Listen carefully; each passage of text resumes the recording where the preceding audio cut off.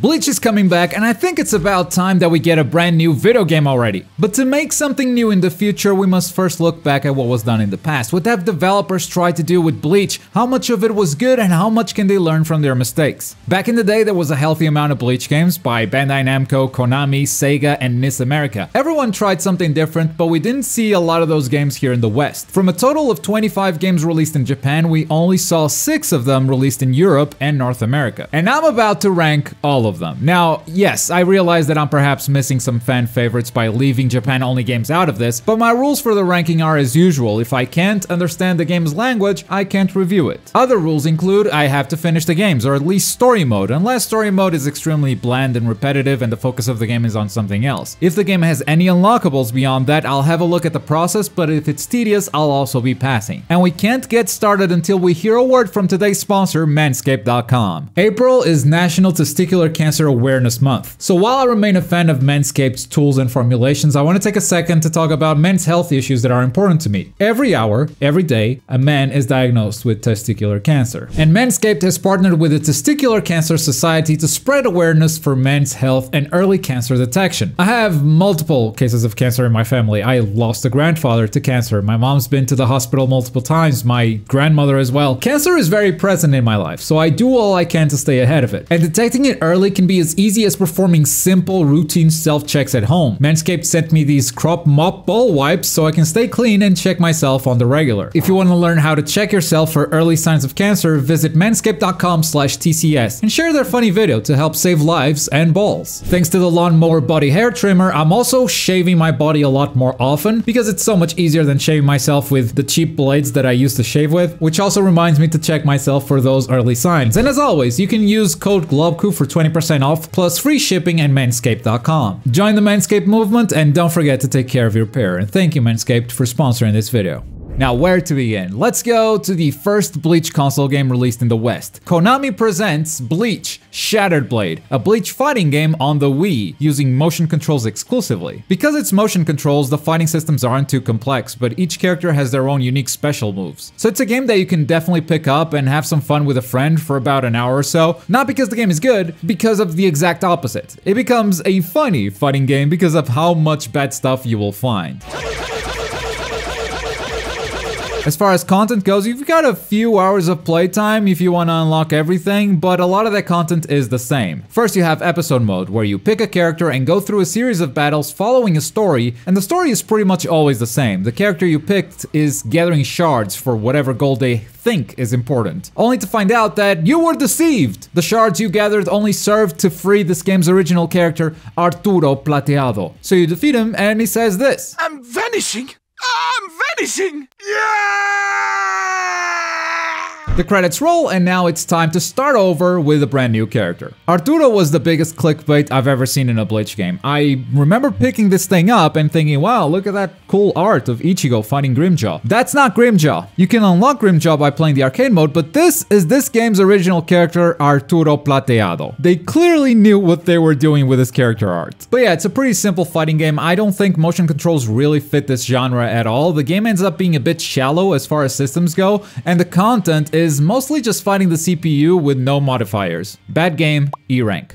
But you know what game is actually a decent fighting game? Street Fighter. But as far as Bleach goes, I was not expecting their Nintendo DS games to be that good. Bleach Blade of Fate is a 2D fighting game way more complex than I ever thought a Bleach fighting game could be on the Nintendo DS. You got air dashes, you got jump cancels, you got a ton of motion inputs for special attacks for each character, and pretty complex motions too. This isn't your typical casual anime fighter. Although I guess you can also tap the specials on the bottom screen if the motions are too hard. One of my favorite features of this fighting system is Chumpo cancels. There's a bar at the bottom that depletes every time you do a flash step. And you can do these to get out of pressure, or you can do the mid combo after any normal attack, which creates some crazy routes. And characters are pretty unique from what I tried. This is a really awesome fighting game at its core. Now, there's some stuff that I don't like. For instance, you can tap the bottom screen to just add some bullshit. Because they couldn't commit to a fighting game, they needed to add the bullshit. Your character can also turn around facing away from the opponent, so especially if your inputs aren't clean, you may end up sending some Getsuga Tenshos to nobody. The input buffer windows are also kind of weird, especially on jump cancels. For some reason, you need to jump extra early. I just could never get used to that timing. After playing so many fighting games with jump cancels, this one just felt super odd. And finally, it's a fighting game on the Nintendo DS. Not the coolest platform for clean inputs, for playing comfortably, not to mention a complete pain to play with other players. Now, there's a story mode that I just loathe. First, it's just a series of battles, nothing special. But then it's like, you fight Renji, and then Kenpachi shows up, so you fight Kenpachi. And then, oh look, it's the end of the game. Not yet, Byakuya. So you fight Renji again. Same dialogue, same fight, and then I guess Kenpachi isn't here anymore. But look, it's Mayuri. So you kick Mayuri's ass, and here's the end of the game. But no, not yet, Byakuya. So you go back to Renji. You could at least disguise the padding a little bit. God damn. There's an arcade mode too, and combo challenges, baby. Too many fighting games come out nowadays on proper home consoles without combo challenges, so I was not expecting combo challenges on a Nintendo DS game. This is so awesome, not only for learning new characters, but for exploring the game's systems to their maximum. I love this mode so much, I was just not expecting it here. I love it. I would actually rank this game pretty high if it was on a console that was easy to play multiplayer with. You know, a home console where you can have two controllers and just invite a friend over. Or maybe a console with some decent online multiplayer so you can link up with other friends from other parts of the world. But this is the Nintendo DS. You gotta invite a friend over, they gotta have a DS, and they gotta have a copy of the game. So in the end, it feels like the single player content is all that you can do most of the time. And outside the combo challenges, I don't think the single player content is very fun. So, D rank. And because the Nintendo DS is where you send fighting games to die, it only makes sense to make a sequel. Bleach, Dark Souls, a game you probably heard of because of its title. Haha, funny, Dark Souls, but it's Bleach. I heard the funny before, I didn't even know this was a fighting game. It pretty much is Blade of Fate with a bunch of improvements. First of all, story mode is actually enjoyable. You can go down different paths, tackle different missions, get some keys to unlock more missions. And the missions themselves aren't just battles now. You've got some quirky stuff like collect the most candy or protect Hanataro from attackers. Narratively, it takes place between the Soul Society arc and the Hueco Mundo, also known as Filler Hell, so I guess we don't need to pay attention to that. They doubled the roster for this game, and I didn't unlock every character available, but I looked them up on YouTube, and there's a playable Menos Grande, and also the iconic character, Nurse. They were definitely having fun with this game. A total of 44 characters, a lot of them seem to be joke characters, and they feel very incomplete, like they don't even have a full list of specials or moves. But even if you discount the joke characters, this is a really big roster for a fighting game. Dark Souls is a better game all around than Blade of Fate, but outside story mode, which was definitely improved, the same problems I had with the first game still persist. Characters turning around, weird buffer windows, being on the Nintendo DS. In fact, they expanded the bullshit systems, you know, the ones where you tap on the bottom screen to make your opponent crouch or whatever. It's a whole thing with a point cap and a loadout that you can equip. Way too complicated for something that I want to ignore completely. But they did something unforgivable, something I will never forget. They removed the combo challenges. It's easy to see why. 44 characters, creating combo challenges for all of them, that's a lot of work, but god damn it. You removed the best thing the game had! D rank. So sad. Now, we have a saying in my country that goes, não há duas sem três. Don't you put subtitles on that. Don't you fucking dare put subtitles on that. So obviously they made another one. Bleach Third Phantom. Is it another fighting game? No. Sir, if it's not a fighting game, shouldn't we call it something else? Jerry, you gotta trust me on this. We're gonna call it Bleach 3. But why, sir? It's not even the same game series. Ah, but yes it is. It is The Bleach on the Nintendo DS. But won't fans be confused by this? Won't they buy it expecting a sequel to Dark Souls? I can see why you're confused, but we're also working on a new Bleach game. It's a side-scroller. We'll only release it in Japan, and we're gonna call it Bleach 4, my son. Dad?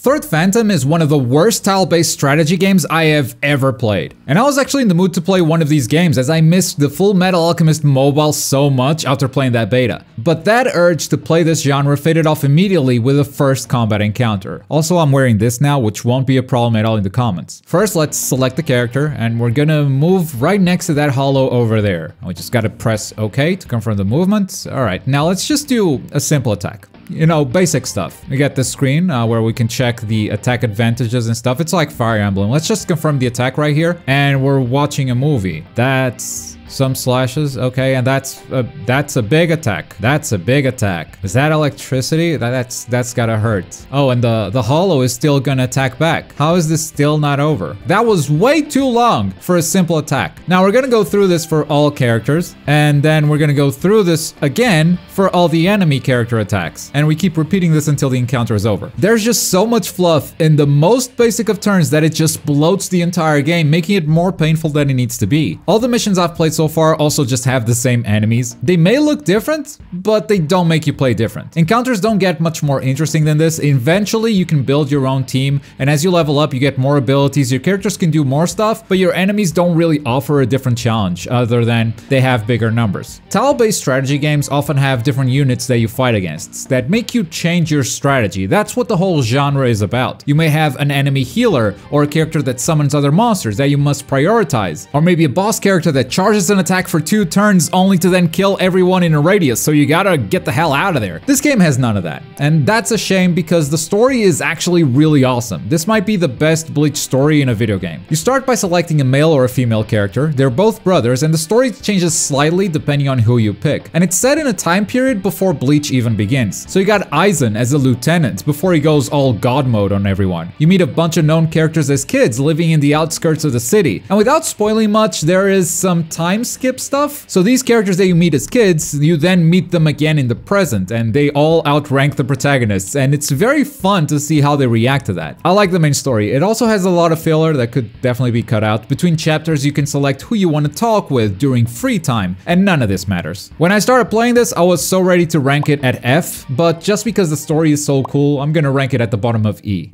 Okay, we're done with the Nintendo DS games. Let's move on to the game that started this whole journey of Bleach games for me, Soul Resurrection, for the PlayStation 3. I never had a PS3 growing up, so when I saw this game, I thought, this looks awesome, and I'm really missing out. And then I grew up to be 32 years old, and I could finally afford my own PlayStation 3. Turns out, it's still a gorgeous game, even nowadays, and that's pretty much all it has going for it. It's a 3D hack and slash that is absurdly simplistic, and that's something you just don't want to see in your hack and slash games, or even your Musou games. This has kind of a Musou DNA to it. You want to have options to be creative. You're going to be slashing through hundreds of enemies. It's nice to be able to change things up once in a while, to put some style in your combos. This game doesn't really let you do that, so it becomes very repetitive. They actually had some very good ideas for each character. They feel unique every time you pick someone up. It's just that each one of them individually can't do much. So if you want variety, you just gotta constantly change characters, and I wish there was more depth to each one of them. The story loosely follows the Hueco Mundo arc. I say loosely because there's barely any storytelling. It's pretty much just some text on a loading screen, and then you just play. There's a mission mode where you go through hordes of hollows, usually with a boss fight at the end, and to their credit, boss fights are usually pretty unique. Some of them actually fun. Some of them. You unlock characters the more you play, and each one of them has a talent tree that gets expanded the more characters you unlock, and that's basically your progression. I know a lot of folks out there still like this game and will defend it until the day they die. In my opinion, that's because it's 1, a beautiful game,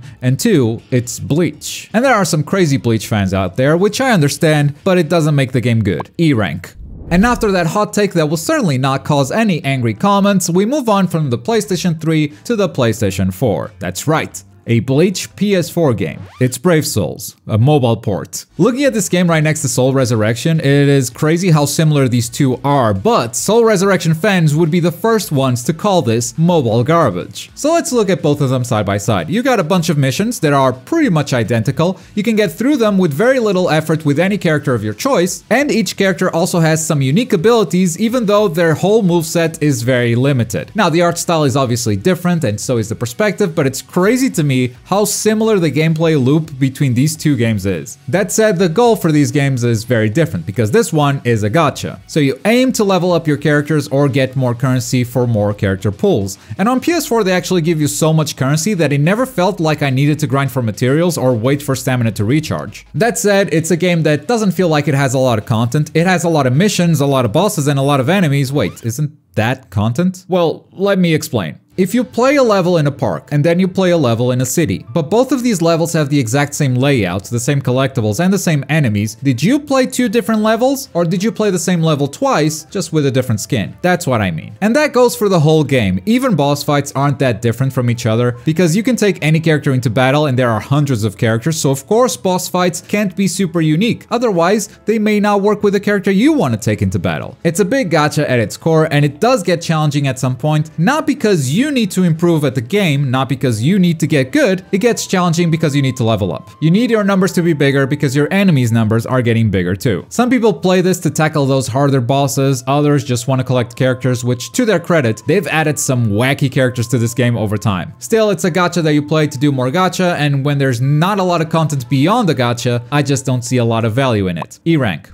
And that's the ranking of Bleach games. I am ready for this one to go very wrong in the comments. But what do you want me to do? Lie? This is how I feel about these games, and it's my ranking. You don't have to agree. If nothing else, I hope you enjoyed hearing a fresh take on these games or remembering the Bleach games of the past. I might come back to this list once I learn Japanese and I'm ready to tackle the Japan-only games, but if that happens, it will be a while. In the meantime, don't forget about today's sponsor, Manscaped. Remember to check yourself and save those balls. And as always, thank you very much for watching. My name is Globku, and I'll see you next time. Bye!